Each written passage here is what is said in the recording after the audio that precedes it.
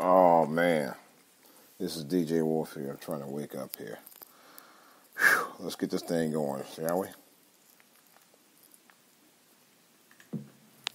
Ladies and gentlemen, it's time for all to hear with DJ Wolf. Again, here's DJ Wolf. Ladies and gentlemen.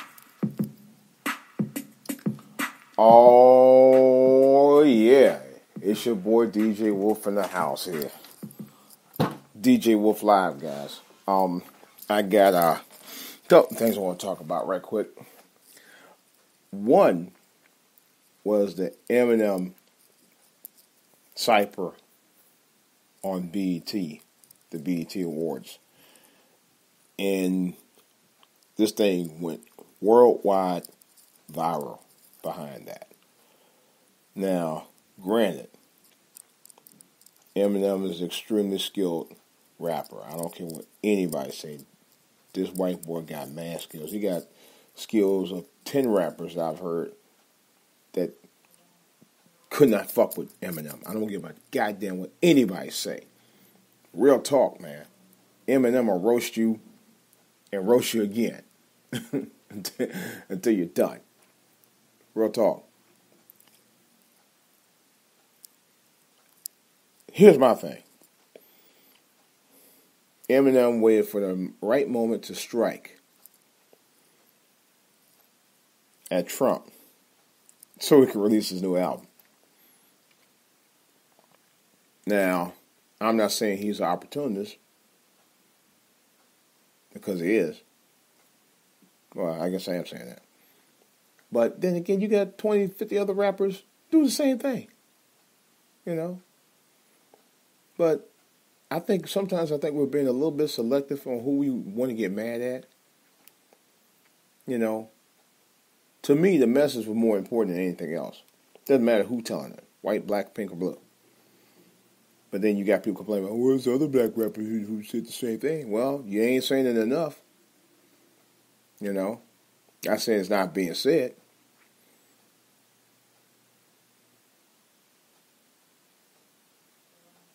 But Eminem is not known for being a very flashy rapper either.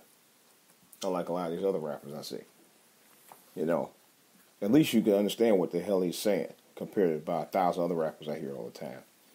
There's always or like, you know what the hell they saying? You really don't. How am I supposed to understand the message you trying to convey if you don't say it where anybody can understand what the fuck you saying? Real talk. So, but that mess and Harvey Weinstein, that's another whole story. Somebody told me they said they felt sorry for Harvey Weinstein. I was like, for what? He was a multi-billionaire. He didn't have shit here. He could buy your house and my house and the whole block 20 times over. Maybe 100 times over. Who knows? This dude was a master film executive for 3 decades. And he let the best of his wealth and power get the best of him.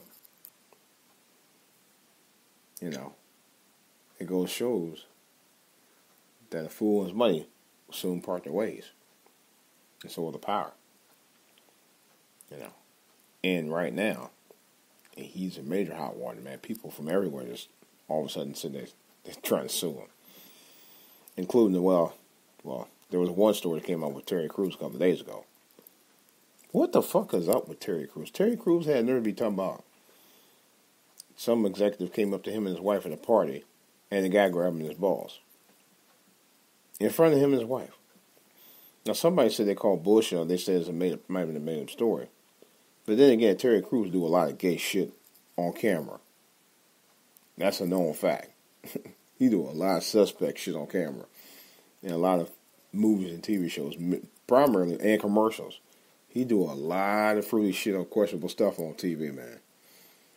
So, to be honest, I totally wouldn't put it past his ass. That probably did happen.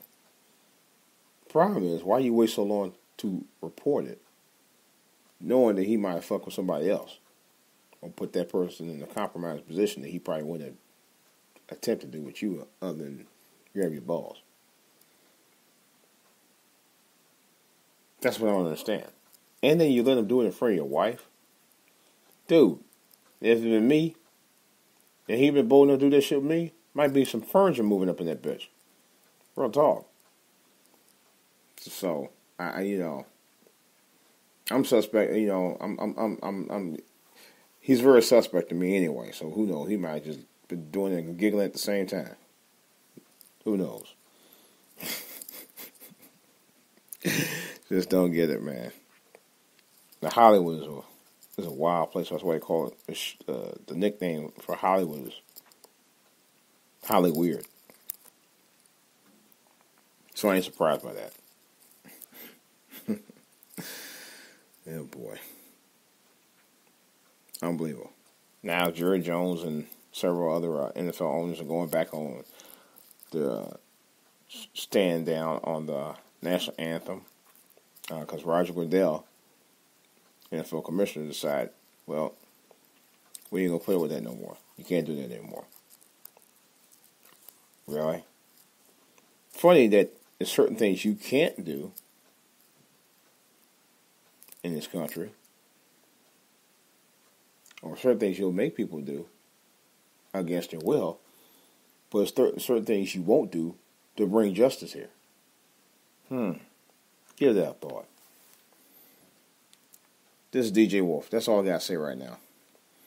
Questions or comments, of course, you can hit me off at foralltohear@gmail.com, foralltohear on Twitter, foralltohear right here on YouTube, and DJ Wolf online at yahoo.com, and DJ Wolf live on Facebook.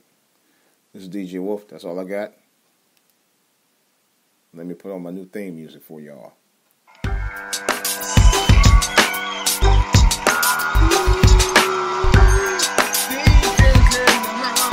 DJ's in the house, baby. DJ Wolf is in the house. Live podcast this weekend. I'm out.